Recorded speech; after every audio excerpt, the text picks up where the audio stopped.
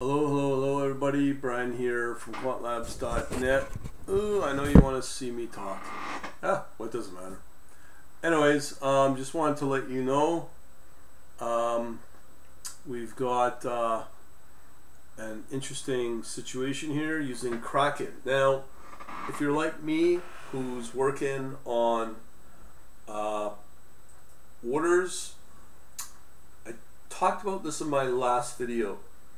So if you come under configure instruments, I had to manually import all of these symbols here for my Kraken.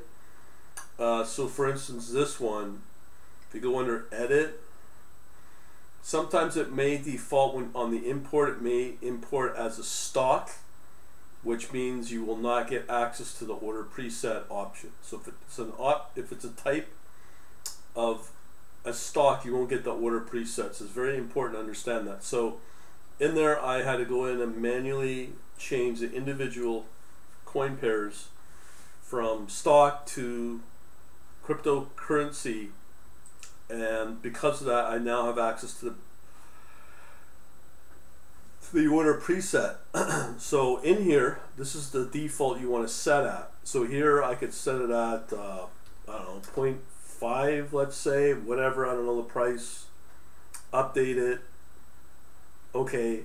Okay, so that's KNC. So let me close that up. So I want to make sure that that actually sticks. So going down to KNC, or let me just do it this way, I'm going to make sure that what I put under order preset is 0.5, which it is. Okay. Now, just so you know, when I open up a new chart for KNC, right up here, I guess. So KNC. Okay, so I have the chart here, KNC, right? Whatever time period I want, half an hour, 1 hour, whatever. Okay, so now, when I apply my strategy, in this case, this one,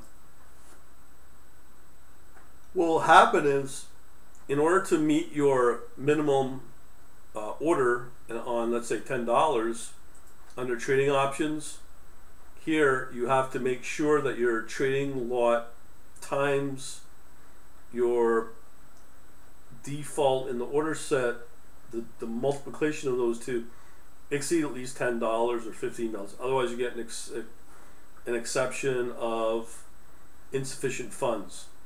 So you gotta make sure you clear that up. So how do you know what to set for the order preset of, let's say it was KNC? Okay, just as an example, you edit and order preset. So as I said before on another video, you've got to go into my chat server here. This is updated every 6 hours. So in here, if you go under and you log into quantlabs.info, this is made publicly. You'll find this portfolio analysis. So if you click that, just wait it out here, or better yet, just see here. Okay, so if you go to the freshest data, okay, and depending upon your exchange, you can look for KNC here, and I've talked about this in another video. The quantity you need to make $10 is 5.94. To also include plus the 0.32, the minimum quantity be 0.037. Okay, so that's for something like KNC. Oh, sorry, 5.94 for $10 plus the commission of 0.32, it'd be 7.84. Okay, so just to let you know, and that's how we do it here, what I'm figuring out. So every time you do a trade setup, you need to check that quantity, make sure that you've got the correct minimum order, in the order preset, meaning under here. Let me just do it again. So you go under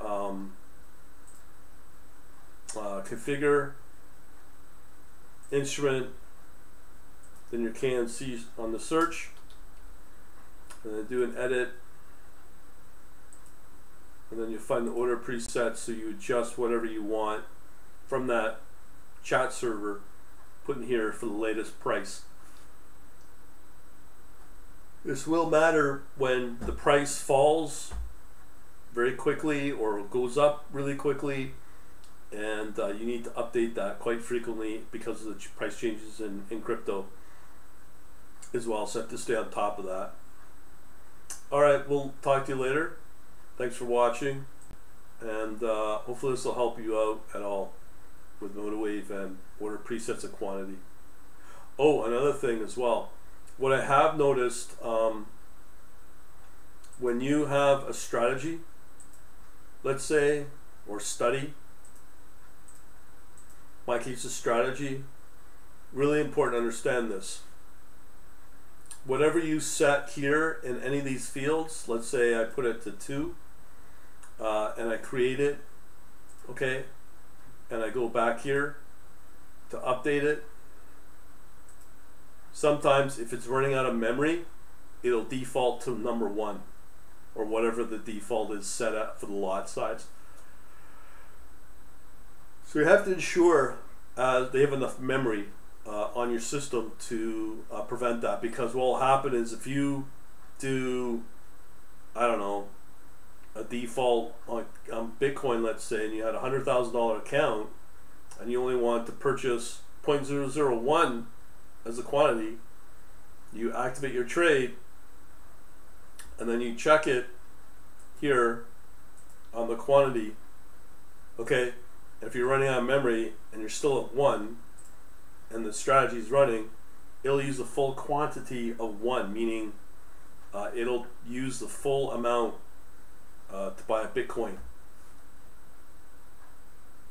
if it's set back to 1 without you knowing it. So be very aware of that. So you have to have enough space on your system, RAM wise, because that's when it can get kind of dangerous.